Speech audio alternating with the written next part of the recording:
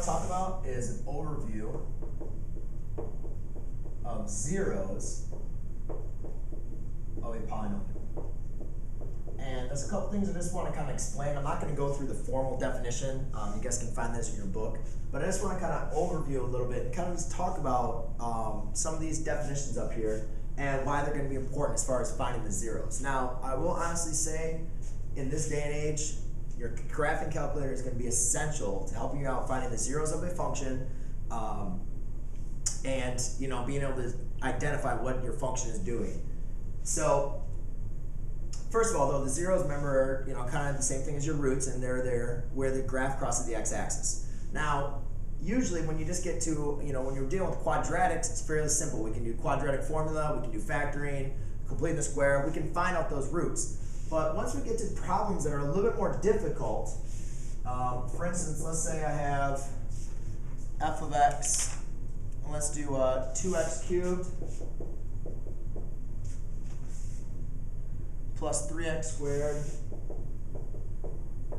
minus 8x plus 3, I believe. Yeah, let's try this one. Okay, so there's a lot of things going on with this one. This one's a little bit more difficult, to see exactly what the graph is. Now, graph calculator is going to be very powerful in helping you out. But what I want to do is I want to go through kind of some old school kind of stuff and just tell you what we can do to kind of help us understand what the zeros are going to be doing for this function. First thing is we have the First thing we're going to talk about is the fundamental theorem of algebra. And what the fundamental theorem of algebra is telling us is, pretty much in layman's term, is that for every polynomial that has a degree greater than 1, so that means it's a polynomial, there's at least one factor in the complex number system. So since we've learned about complex numbers, and what we figured out now, there's at least one factor. All right, there could be more, but there's at least one factor for all polynomials. Remember, when you have a degree that is 1, obviously, because if it was 0, then it would just always equal 1. So whenever you have a polynomial, there's going to be at least one factor, and therefore, let's leave it at that. Then the next thing is the linear factorization theorem, and what that states is the most amount of factors you can have of a polynomial is your degree of your polynomial. So what that's saying is, if I look at this, if I'm looking at this polynomial right here, by the linear factorization theorem, I know there is at most no more than 3 factors. Now they can be real, they can be imaginary, complex, but there's no more than 3. Now there has to be at least 1 by the fundamental theorem of algebra, and at most 3. All right? So that's kind of some really important things you guys understand, that you need every single polynomial, once you're given one, there's a factor. You can find a factor for that. And then if you cannot find more than 3. So now there's a couple other tests that I want to talk about. First one is how to determine the number of rational roots. And rational roots are, fractions, 1/2, 3, anything we can write as a rational number. So the rational root test, what that tells us to do is we take the factors of p and divide it by the factors of q. So we just label the constant as p and your leading coefficient as q. And if we take the factors of p over the factors of q, that will tell us all the possible rational roots.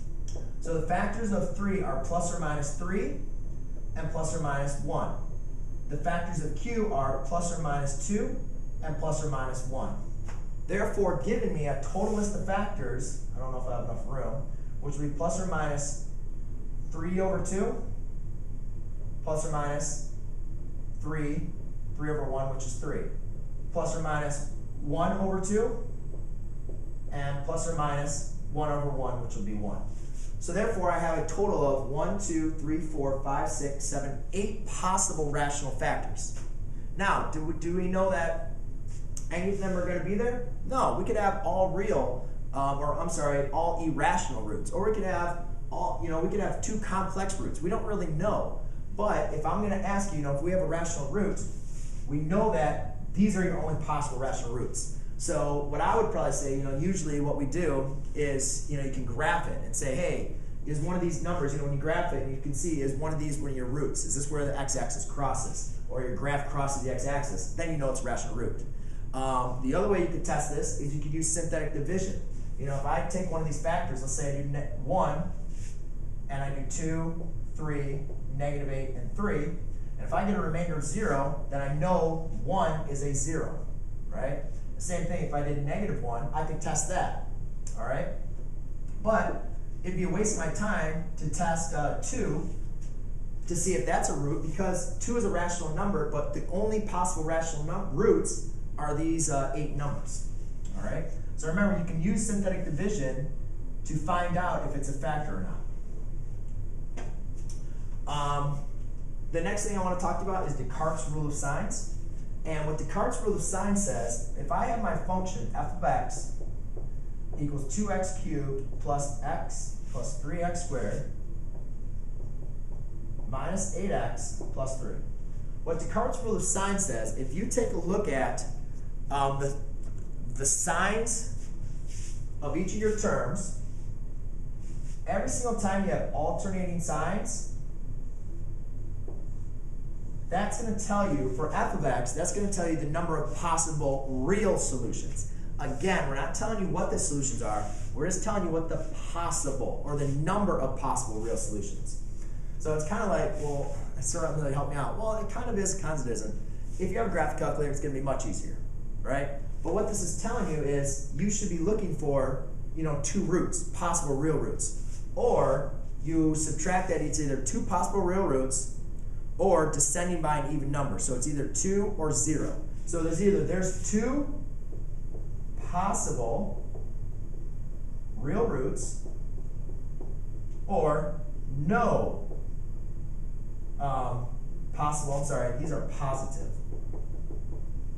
Or no positive real roots. Okay?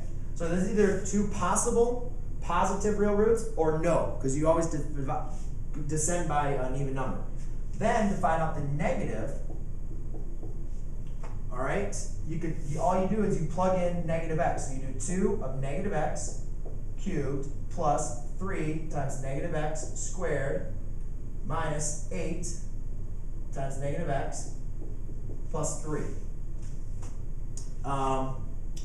So for here, I'm going to end up getting negative 2x cubed plus 3x plus 8x plus 3. And so now my change of signs is going to be 1. So there's only one possible negative real root. All right, so what that's saying is there's either 2 possible real roots or none. But we know there's at least one of my roots is going to be negative and real. All right, so that's just, you know, very helpful, because when I look at, I have 3 roots, right? I have 3 possible factors. One of those factors is going to give me a negative root. So that's pretty powerful. Now the other 2 could be the other real roots, or they could be imaginary or complex. We don't really know. That's something you're going to have to figure out. And like I said, you can figure that out by using your calculator. You can figure that out by using synthetic division. I show in other videos how to do that. But that's just some really good stuff you need to know to understanding. Last thing I want to talk about is complex conjugates. And if we look at the function x squared plus 2 equals, let's say x plus 2 is my factor. All right, so let's say I have x plus 2 as my factor. I'm going to want to solve, you know, for 0. So, you know, this can subtract by 2. I get x squared equals the square root of negative 2. I can pull out my I. X squared equals square root of 2i. What am I doing?